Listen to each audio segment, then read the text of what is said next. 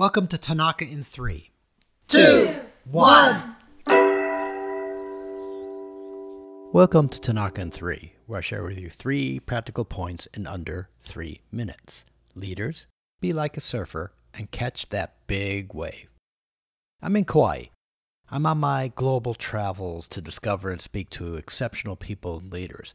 And right now I'm here watching surfers. And it makes me think about how leaders are much like surfers in catching that big wave. Surfing requires a lot of patience and decision making. Surfers often wait.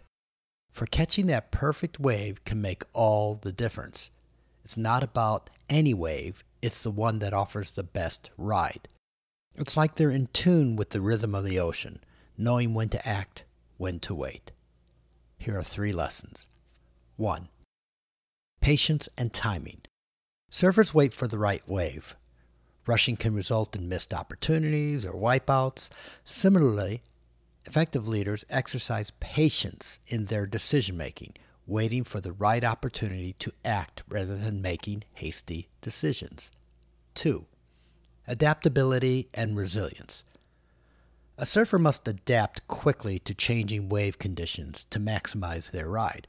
Leaders must navigate shifting market conditions, internal challenges, and unexpected obstacles by adapting strategies, resources, and initiatives. 3. Skill and intuition. Surfers rely on their expertise and connect to their intuition to choose and catch the best wave. Leaders also need to combine their professional knowledge with intuitive understanding and emotional intelligence to make informed decisions and inspire their people. So these lessons from surfing highlight fundamental principles to achieving success, emphasizing the importance of patience, adaptability, skill, and intuition.